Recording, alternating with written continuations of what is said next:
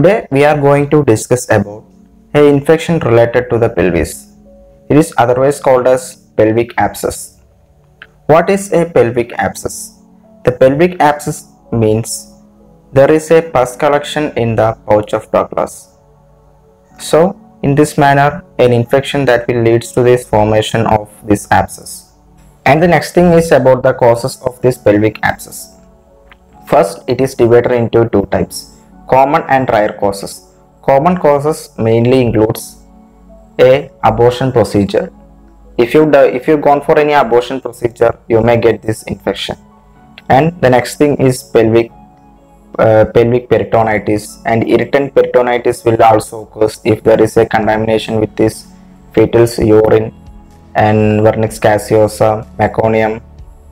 And the next thing is pyometra, and there will be occurrence of pelvic hematocele. This pelvic hematocele mainly seen in tubal pregnancy. So these are all the main causes of this pelvic abscess. And the rare causes includes if you have any conditions like appendicitis, mainly infection of appendix. And next thing is if you have a peptic ulcer.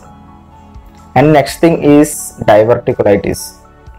These are all the rare causes of this pelvic abscess. So in this manner you can get this infection if you are going through these procedures.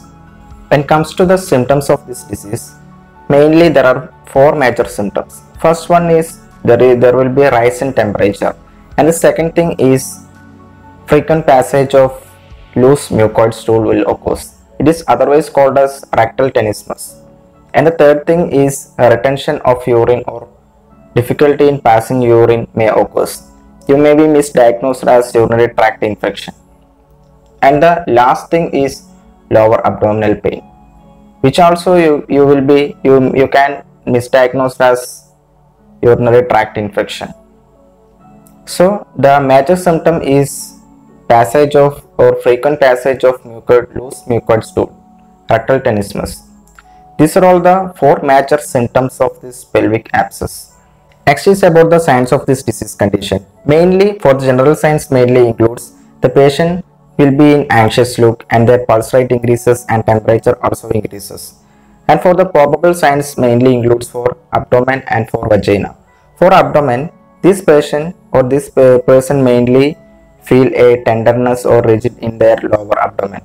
And the next thing is there will be during percussion they felt some type of mass which may be soft and irregular. So this is the probable signs for abdomen. And the next thing is about per vagina. Per vagina mainly your vagina will be hot and tender, and your uterus will be pushed anteriorly, and there will be your cervix may be painful while touching, and you may feel some masses in lateral fornix of your vagina, and there will be mass felt in pouch of Douglas. So these are all the probable signs for vagina and abdomen. And the next thing is about the diagnostic method. Mainly your gynecologist will perform a blood test. This blood test will show result like mainly increased polymorph count and also leukocytosis.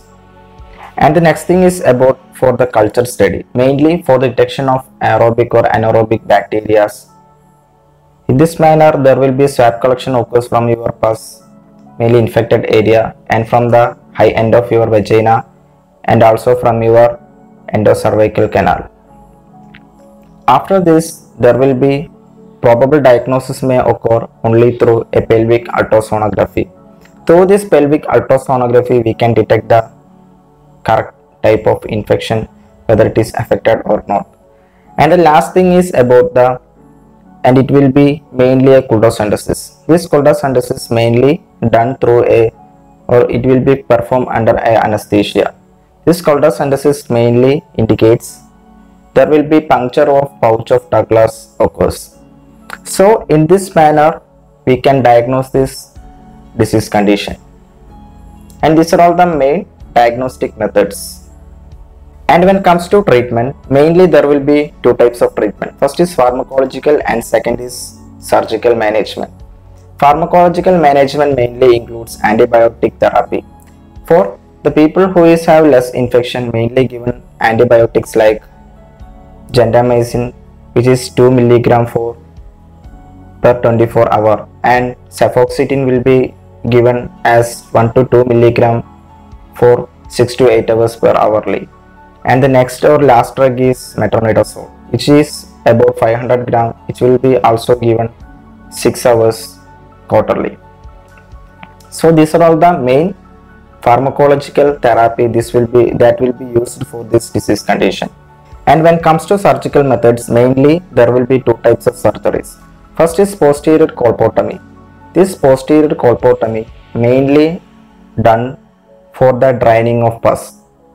This draining of pus mainly done through a posterior fornix. And the next thing is, if this infection gone severe, there will be the last method is hysterectomy. Hysterectomy is done mainly through the abdominal, and through this abdominal hysterectomy that there will be also done a procedure called bilateral salpingo-oophorectomy.